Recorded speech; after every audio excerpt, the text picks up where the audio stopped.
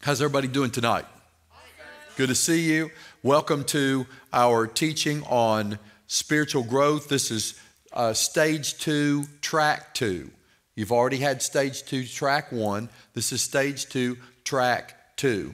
And I want to begin with just a really quick review about what we're doing. I have spent my whole ministry practically. Connie and I have been in the ministry we've been in the ministry for 35 years or more.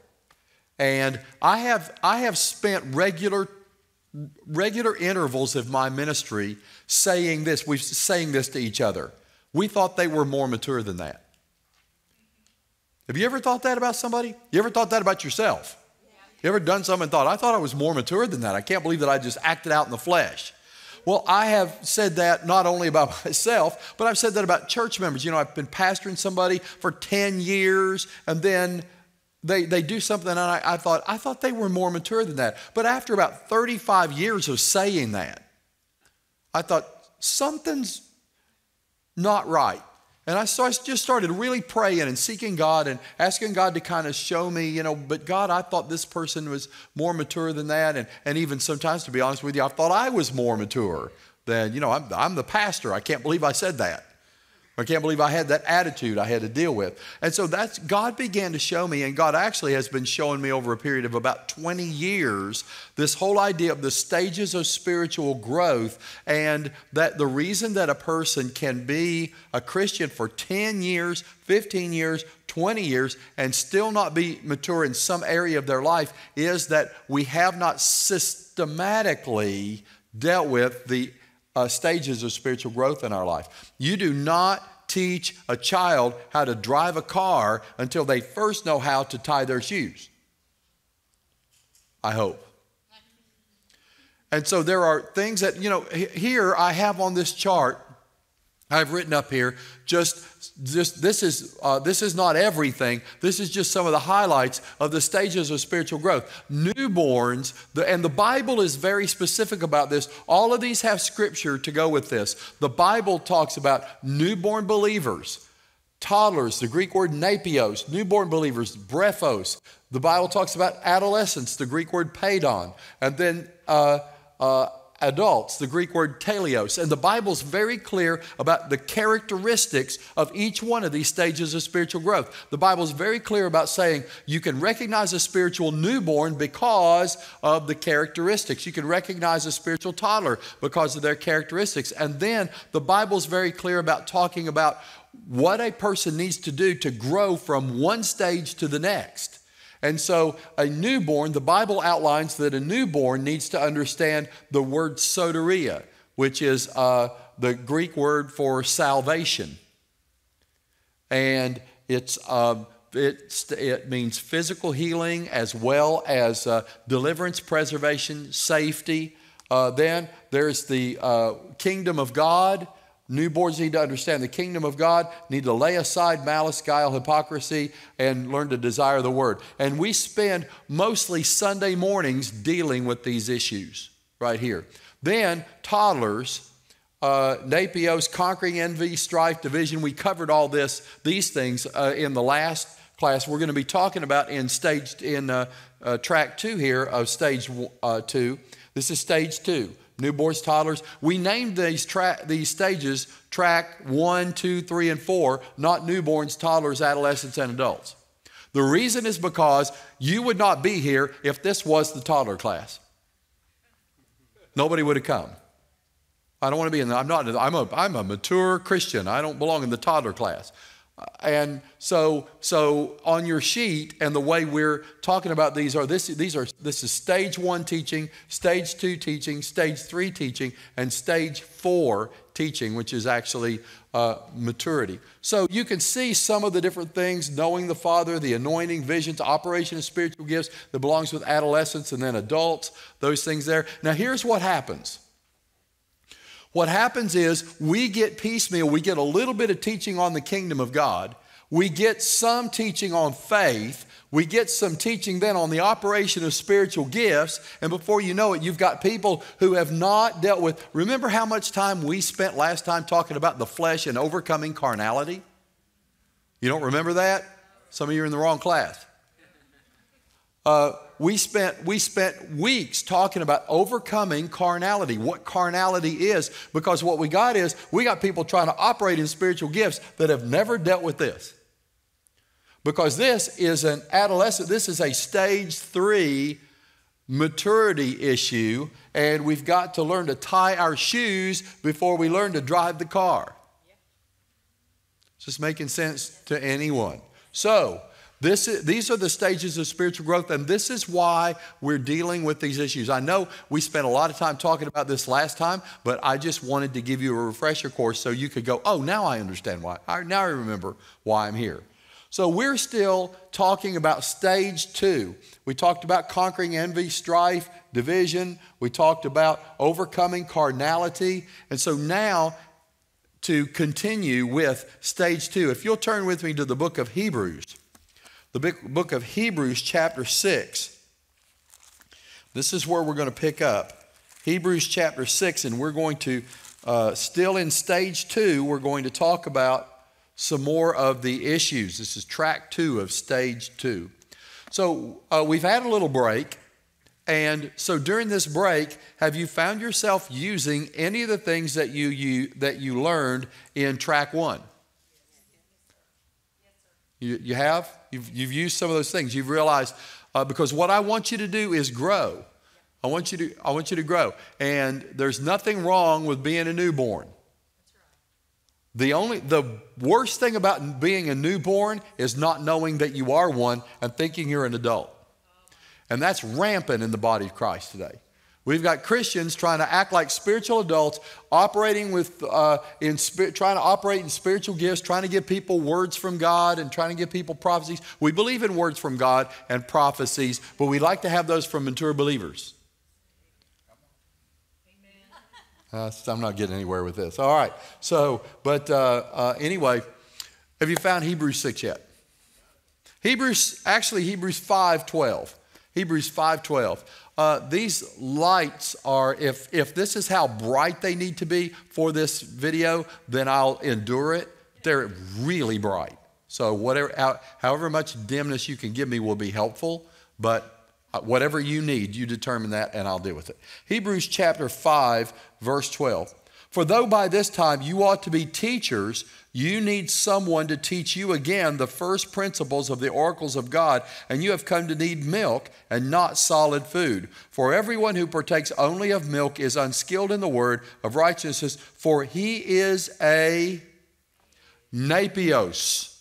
It says babe there, but the Greek word is the Greek word napios, which actually means a toddler. He is a toddler. But solid food belongs to those who are of full age, that is, those who by reason of use have their senses exercised to discern both good and evil. Therefore, Hebrews 6:1, leaving the discussion of the elementary principles of Christ, let us go on to maturity. We're going to go on to teleos.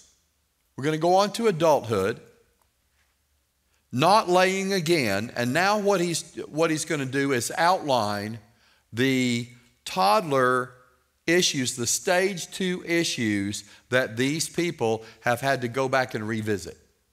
And he lists them here. Not laying again, the foundation of repentance from dead works, faith toward God, the doctrine of baptisms, laying on of hands, resurrection of the dead, and eternal judgment. These 6 things. And this we will do if God permits. So he's talking about repentance, faith, baptisms. Well, there's 3 of them. And all I did was hit the high spots. This is not everything you understand. But I hit the high spots here. But he lists them right here.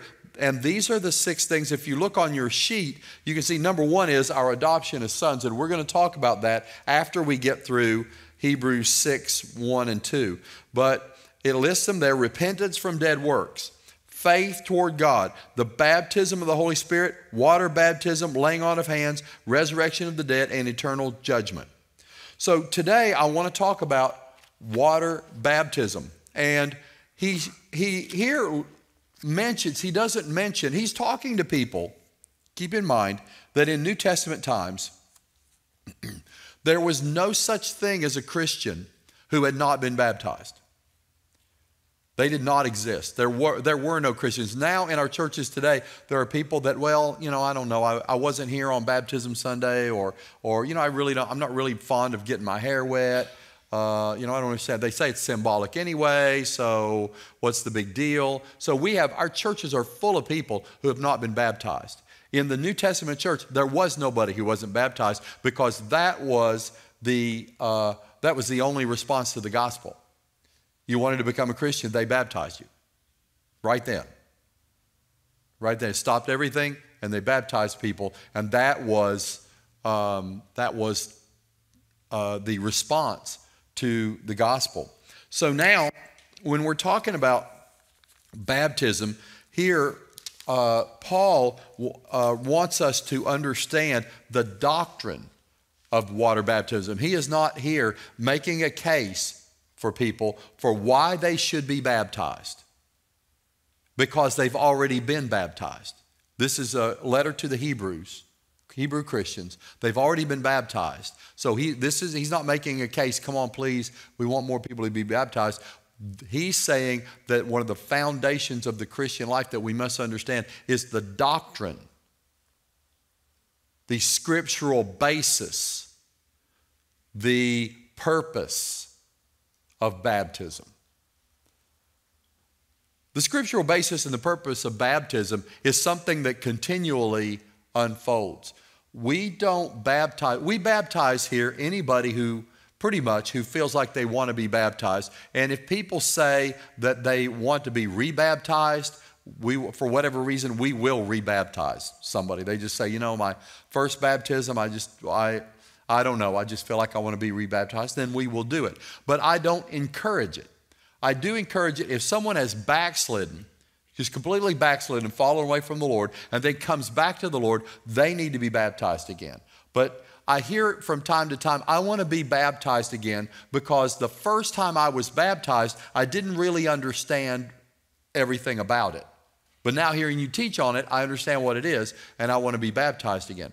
I don't necessarily, if that person just pounds their fist and just insists, we will baptize them. But I don't encourage that. And the reason is because we're constantly growing and learning in every area of the Christian life. That's like saying, well, I want to get saved again because I didn't understand everything that I had in salvation when I first gave my life to Christ.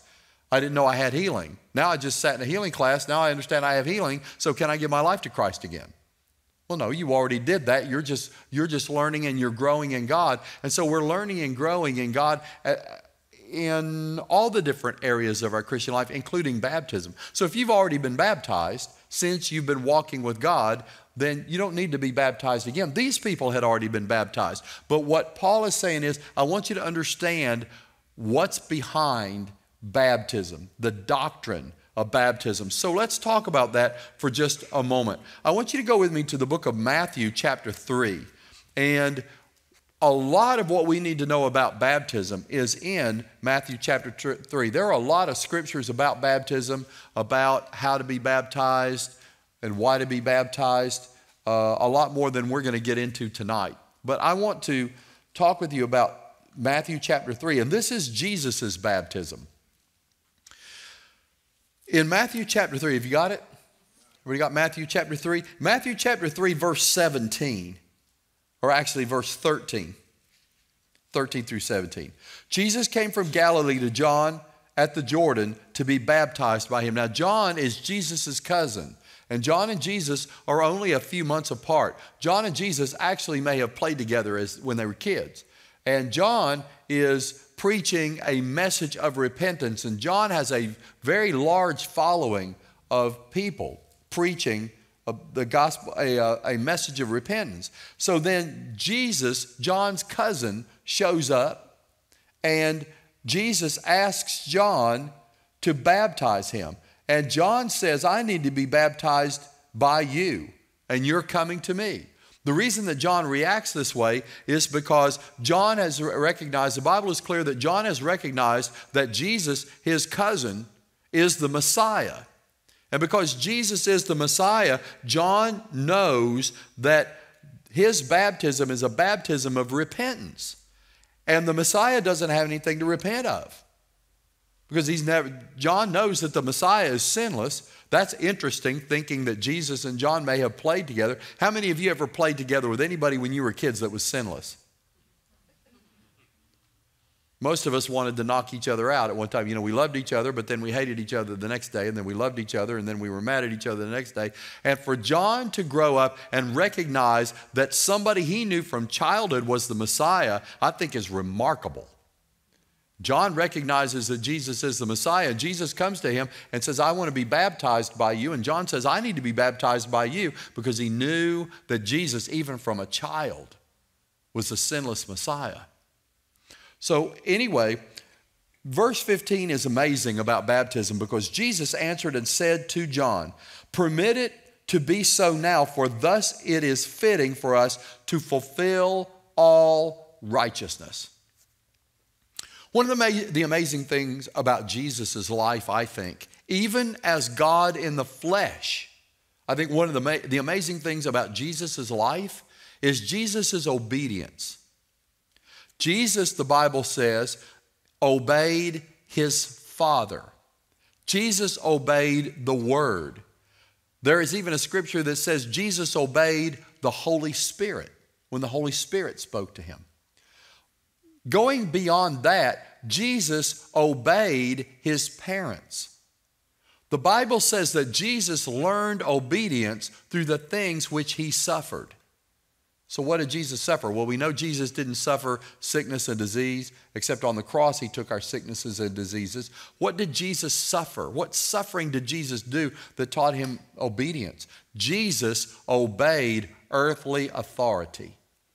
And I know us as being born into sin, we're always wanting to claim our rights. We're always wanting to say, hey, you can't tell me what to do because I'm so-and-so. I'm such and such. I've got this right. I've got that right. So here we have the sinless Son of God. We have God in the flesh who created the universe, John chapter 1 says. And yet when he came to the earth in the form of a man, of a human, the Bible says that he was obedient to his Father, that he obeyed his parents, that he was obedient even to the death of the cross. He was obedient. It's one of the remarkable things about the life of God on the earth is his obedience. So now here John says, well, I need to be baptized to you and you're coming to me. And here's what Jesus says. John, let's go ahead and do this to fulfill what the Word says. We're going to go ahead and do this to fulfill all righteousness. And so then when Jesus said that, the Bible says that John baptized Jesus. He permitted it. And when Jesus had been baptized, Jesus came up immediately from the water, and behold, the heavens were opened to him, and Jesus saw the Spirit of God descending like a dove and alighting upon him. And suddenly a voice came from heaven saying, this is my beloved Son, in whom I am well pleased. So now, so many things happened at Jesus' baptism. We have the Spirit of God descending on him as a dove. We have heaven opening and God speaking. It's really a remarkable event. And the Bible says that we also are to be baptized. Now, I have this theory that if Jesus needs to be baptized, I probably do.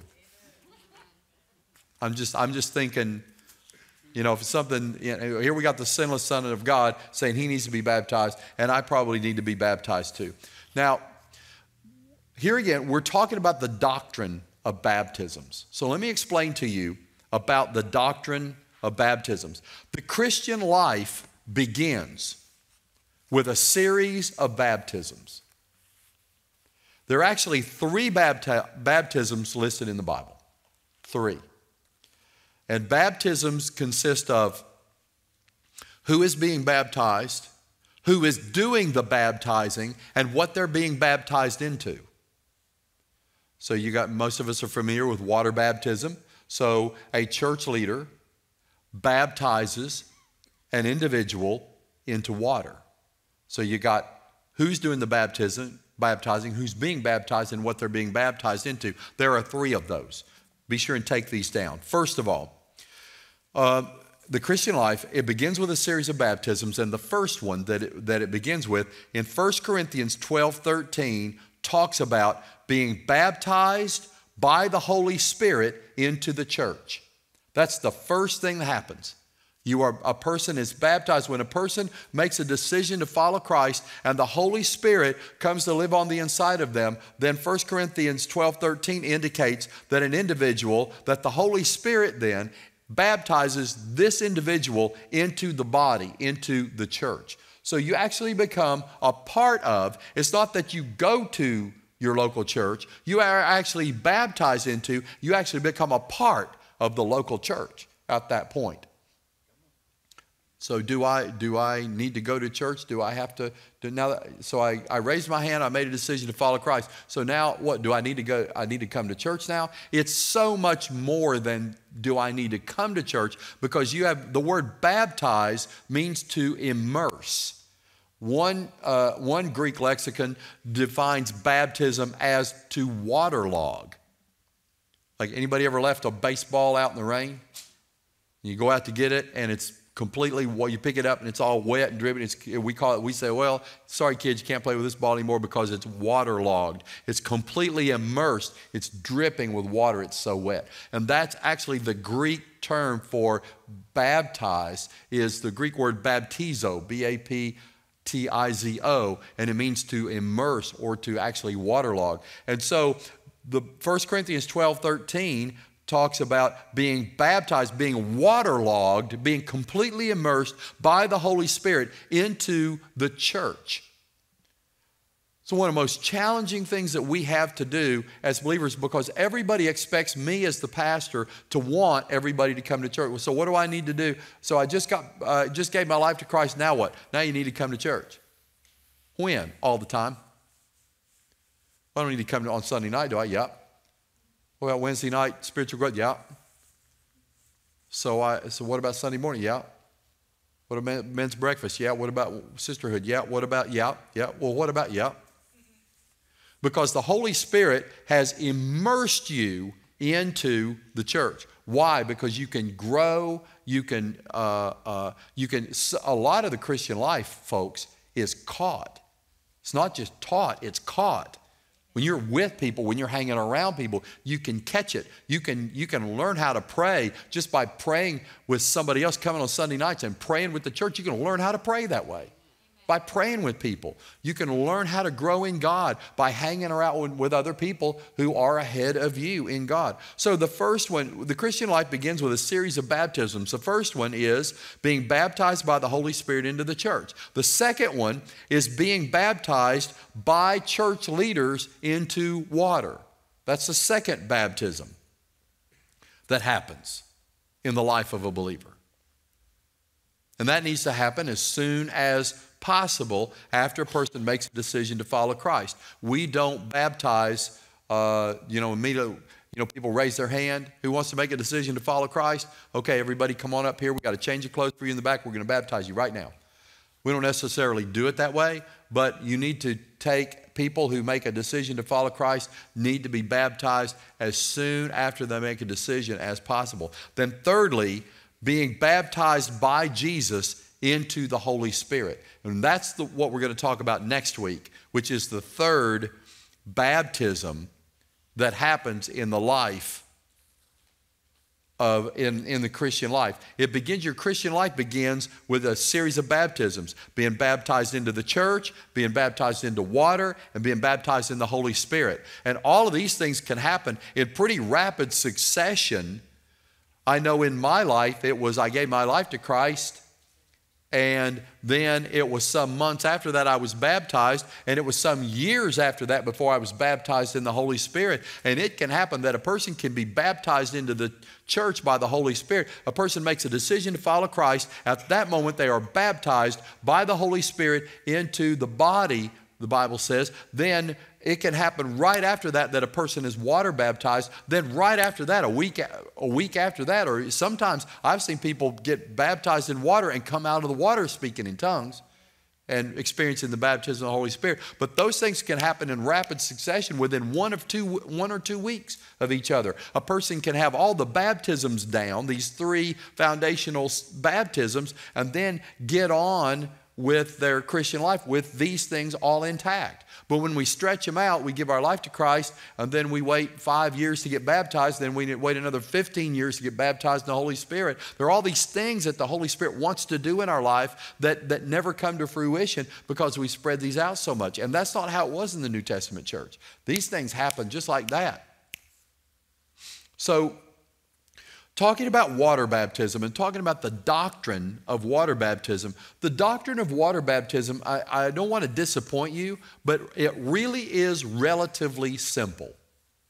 The doctrine of it's much simpler than the other two. I could preach for weeks on being baptized into the body, and I could preach for weeks on the baptism of the Holy Spirit. But when it comes to water baptism and the doctrine of water baptism, it's relatively simple. First of all, it is symbolic of what happened to you, that you died. When a person is baptized, and you've heard us talk about this before, that they go under the water and they come out of the water, it's symbolic of you dying to yourself. And so often, baptism is exactly that, is a person dying to themselves. Because remember what Jesus said in Matthew 3:15 when John said, Jesus, I shouldn't be baptizing you should be baptizing me. And Jesus said, let's do this to fulfill all righteousness. John, let's just do this to fulfill the word.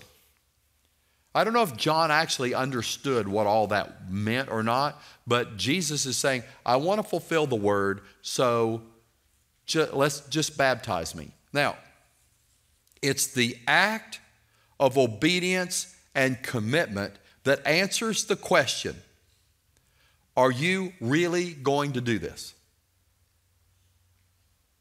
Anyone in an emotional moment can raise their hand and pray a prayer in a church service. Anybody can do that. That's relatively simple. Anybody can do that. The question that baptism answers is, are you really seriously going to do this? Because I've talked to people who have raised their hand, made a decision to follow Christ. Okay, so baptisms are next Sunday, so, show up, man, we'll baptize you. I don't know. I don't know about we'll see. I don't know about the baptism thing. I don't know if I'm ready for that. We'll see. And what that tells me is that they raised their hand, they prayed the prayer, but they have not yet made up their mind, I'm actually going to do this. I'm actually going to lay down my life. I'm actually going to crucify my own flesh. I'm going to die to myself, and I'm going to live for Christ. That's what you're saying when you're baptized. And so people raising their hand is kind of a step. There's bow your head, raise your hand, pray the prayer, go at the end of the service and get the Bible and the book and the CD to get you started in your walk with God. All of these are steps. In our culture, they're not an end in themselves. I'm trying to get people to the baptism tank. That's where I'm really trying to get people, is to be baptized. And all of these steps are to finally cause people to be confronted with the question, are you actually going to do this or not? Are you actually going to walk this out? Are you actually willing to, I don't understand why I have to be baptized. Because the Bible says so. Wow, that's where the rubber meets the road right there. That's where we find out, is somebody really serious? We count decisions here. Hey, I think we had 7 decisions for Christ this past weekend. So we count the decisions, we count the hands, we count the people that prayed the prayer, and we count the people that go to the table and get the Bibles and stuff, and all of that's important. But what we're really looking for are people who say, I want to be sold out for Jesus Christ. And it's the baptism tank that says that. It's not raising your hand while everybody's bowing their head and closing their eyes and nobody's looking around. Anybody can do that. We've had people raise their hand, pray the prayer, and then come up And I want to congratulate you. You know, I'm so excited about the decisions that you made. We're very careful, by the way, not to call those salvations because we don't know that they were. When a person raises their hand and prays a prayer, you'll never hear me say we had 7 salvations. You'll never hear me say that. We had 7 decisions. People made a decision. They raised their hand, prayed the prayer, and they made a decision. When we know that God's beginning to do a work in their life is when they get to the baptism tank. And they're willing to stand up in front of you and their family and everybody else and say, I made a decision to follow Christ. We have had people raise their hand, pray the prayer, and come up and me congratulations. Wow, you made a decision to follow Christ. I'm so excited for you. And I've actually had people say, well, actually what we really hoping is that the church would pay our electric bill for us. And it wasn't you made a decision to follow Christ, didn't you? Well, yeah, but they're going to cut off our electricity day after tomorrow if somebody doesn't help us. And so we were hoping we could come up here and talk to you. If they need that, that's a separate issue. But they were completely oblivious to, I made a decision to follow Christ. I'm laying down my life and I'm taking on a new life and I'm going to walk with God. And where's the water? Put me in the baptism tank. I'm sold out to Jesus. I raised my hand. I prayed the prayer. Now will you pay my bill? So you can't go on that. And what baptism is actually what time is it? I'd love to get into this. Baptism, I'm going to. Baptism, I got a couple of really great discussion questions for you. But baptism is the circumcision of the New Testament.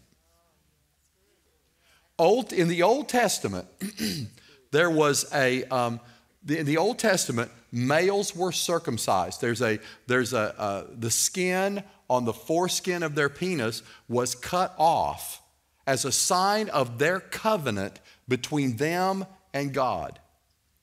It's really interesting. I've had people ask me, that's kind of creepy.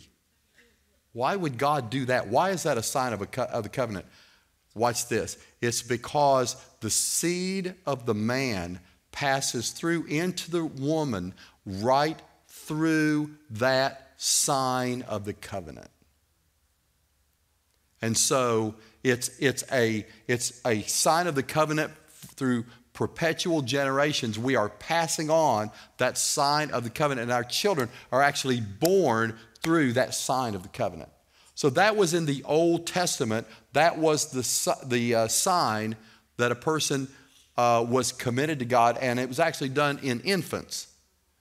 But then in the New Testament, Paul says that what makes a man clean before God is not the circumcision of the flesh, but it's a conscience, a pure conscience that's turned toward God. So now we're back to the obedience factor again. And baptism is actually the circumcision of the New Testament. It's the sign of the covenant of the New Testament. So,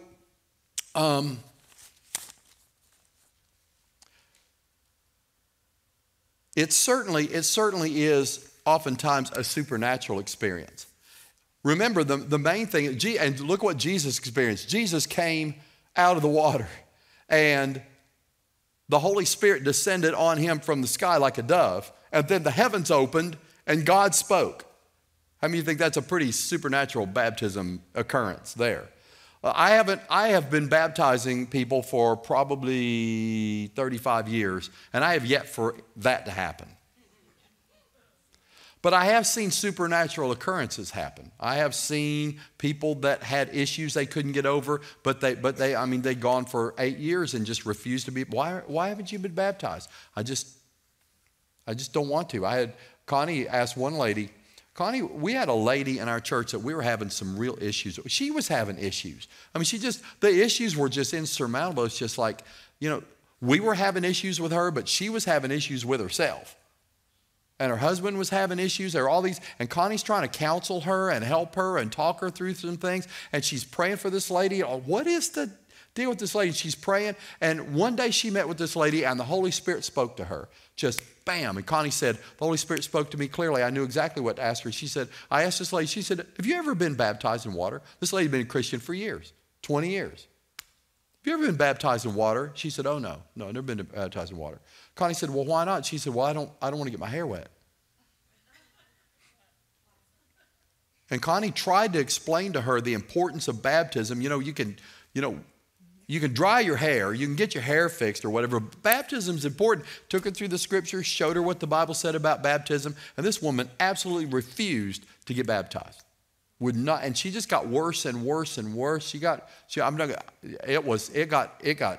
ugly everywhere. It got ugly in her family, it got ugly in the church, it got ugly in her own heart. I mean, it was, and the whole issue was, I am not going to obey God in this area.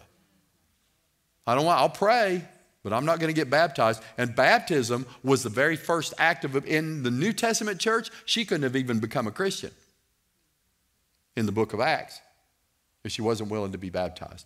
So there are supernatural things that happen in baptism. I've seen people get baptized in the Holy Spirit who had issues with getting their prayer language and all this stuff, and I've seen them come out of the water with their prayer language. I've seen people come out of the water with, and it's not a cure-all. It's not, well, can I get baptized next Sunday and then all my problems are going to go away. It's not that, but it begins a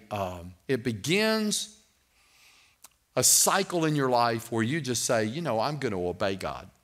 I'm going to be obedient. I'd love to make baptism deeper than this, water baptism, but really water baptism is all about obedience.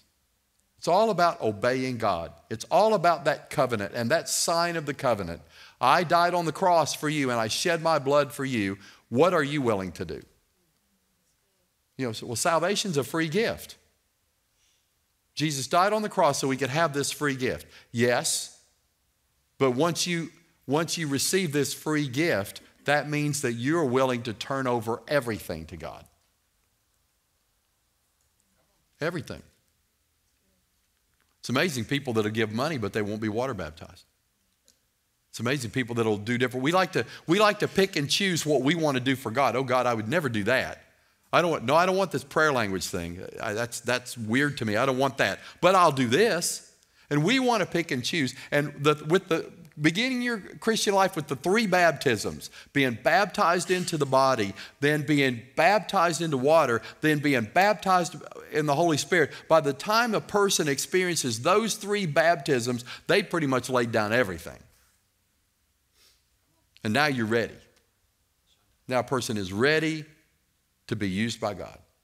At least ready to grow through these steps. And these steps, it's hard to grow through these steps if you're not willing to be baptized.